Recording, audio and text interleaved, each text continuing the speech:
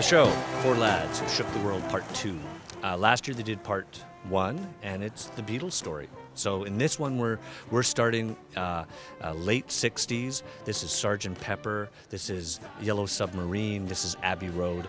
And the entire show is hit after hit after hit, and probably a few songs that people didn't know that the Beatles even wrote. Abbey Road. And the other story that we tell here really is the incredible output from those guys in such a short span. Like, all 4 of those albums came out in 27 months. It's a wild ride because they're breaking up through this whole show as well. It's a show about great artists who are also falling apart at the same time. George was, yeah, kind of the first one to take off, you know, and just sort of gets tired of being told what to do all the time. Paul and John kind of break up.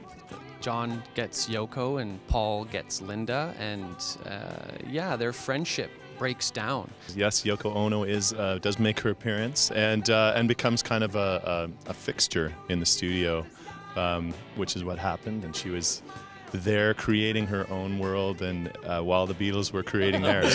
Yeah, there's a lot more drama in it, which is really exciting. You get to hear, you know, what happened, you know, after, you know, they got really big and how their relationships went off and crumbled and came back together, crumbled again. What I hear from audience members after the show is, first of all, they're surprised at some of those songs that the Beatles wrote. Obla Dee, Obla Da. I mean, we closed the first act with Obla Dee, Obla Da, and people are standing up in the aisles singing. It's unbelievable.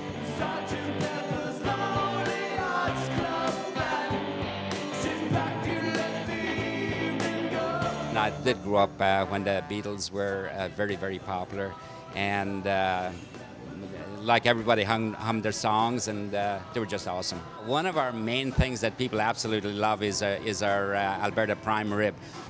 We started doing Yorkshire pudding with it just about a year ago, and it's been very well received. Yeah, it's been English originally, obviously Yorkshire. Great connection with the Beatles.